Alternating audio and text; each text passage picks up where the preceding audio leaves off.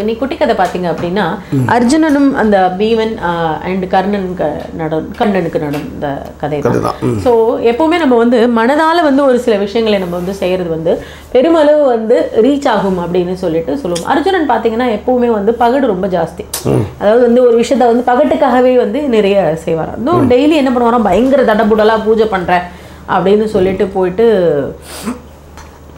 ரொம்ப வந்து தடபுடல் பூஜையே பண்ணிக்கிட்டா.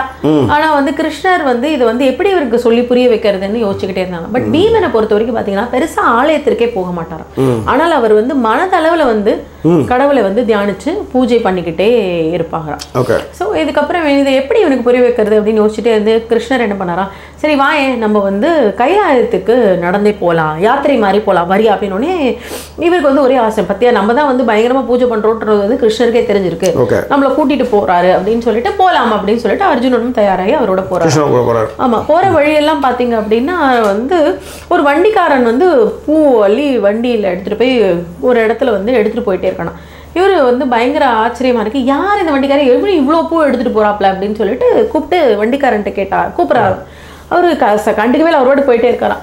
கிருஷ்ணர் சொல்றாரா, அவன் எடுத்துட்டு போறாரு, நம்ம அந்த இடத்துக்கே போய் பார்த்துருவோம் வா அர்ஜுனா அப்படின்னு சொல்லிட்டு போய் அந்த இடத்துக்கே அவர் போய் சேர்ற இடத்துக்கே இவங்களும் போய் என்னப்பா கூப்பிட்டுட்டே இருக்கோம், ஐயோ எங்களை தொந்தரவு பண்ணாதீங்க, எங்களுக்கு நிறைய வேலை இருக்கு, இந்த பூஜை எல்லாம் வந்து பீமன் அவர்கள் வந்து நேற்று பண்ண பூஜையோட மலர்கள் இதெல்லாம் நாங்க வந்து கொட்டணும், இன்னும் 700 வண்டிகள் இருக்கு, அந்த அளவுக்கு அவர் வந்து பூஜை பண்ணிக்கிட்டே இருக்காரு, என்ன பண்றதுன்னு எங்களுக்கு தெரியல அப்படின்னு பொழுது அர்ஜுனனுக்கு பயங்கர ஆச்சரியமா, நாம தான் மலரா கொட்டி கொட்டி பூஜை பண்ணிக்கிட்டு இருக்கோம், இந்த பீமன் வந்து ஆலயம் பக்கம் கூட வரமாட்டாப்ல, அவர் வெறும் தியானத்தில் தான் வந்து கடவுளை நான் பார்க்கிறேன் அப்படின்லாம் சொல்ற ஆளு எங்க இருந்து மலர்கள் வருது அப்படின்னு பொழுது தான் அர்ஜுனன் வந்து திருப்பி கேட்கிறார் வண்டிக்காரன், உனக்கு வண்டிக்காரன் தப்பா சொல்றியா, அர்ஜுனனா இருக்கும் இந்த மலர்கள்லாம் பீமன்னு சொல்ற அப்படின்னு.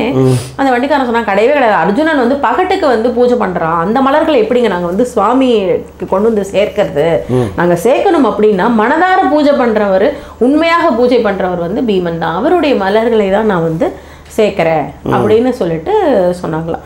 ஸோ அப்போதான் வந்து கிருஷ்ணருக்கு வந்து அர்ஜுனன் வந்து கேட்டான், இதை உணர்த்தத்துக்கு தான் என்னை வந்து கூப்பிட்டு வந்தியான்னு. கிருஷ்ணர் சொன்னாங்க, இதை மட்டும் உணர்த்துவதற்கு இல்லை, எப்பவுமே கடவுள் அப்படிங்கிறது வந்து நம்ம மனதால் நினைக்கக்கூடிய ஒரு விஷயமும் செய்கையும் தான். பீமனை பார்த்தீங்கன்னா நிறைய ஹெல்ப்பாக இருக்கட்டும் கூட, பீமன் வந்து யாருக்கும் அது தெரிஞ்சுக்கணும் அப்படிங்கிறதுக்காக பகட்டுக்காக செய்யலை, மனதளவில் உள்ளார்ந்து பண்ற ஒரு விஷயம். எந்த ஒரு விஷயமும் நீ வந்து உள்ளார்ந்து பண்ணும் பொழுது அதற்கான வேல்யூ வேற மாதிரி இருக்கும், நீ செய்யற இந்த மாதிரியான விஷயங்களுக்கான வேல்யூவே இருக்காது அப்படிங்கிறது தான் இன்றைய குட்டி கதை. ரொம்ப அற்புதமான குட்டி கதை. பாலாஜி சிட்ல பார்க்கமா அவங்க தான் அனுப்பிச்சிருந்தாங்க. ரொம்ப நன்றி பாலாஜி, ரொம்ப நாள் கழிச்சு அனுப்பிச்சிருக்கீங்க, தேங்க்யூ. இந்த மாதிரி கதைகள் வந்து உங்களிடமிருந்து வரவேற்கப்படுகின்ற குட்டி கதைக்கு உங்களுடைய கருத்துக்கள் எதுவாக இருந்தாலும் பின்னோட்டங்களை தெரியப்படுத்த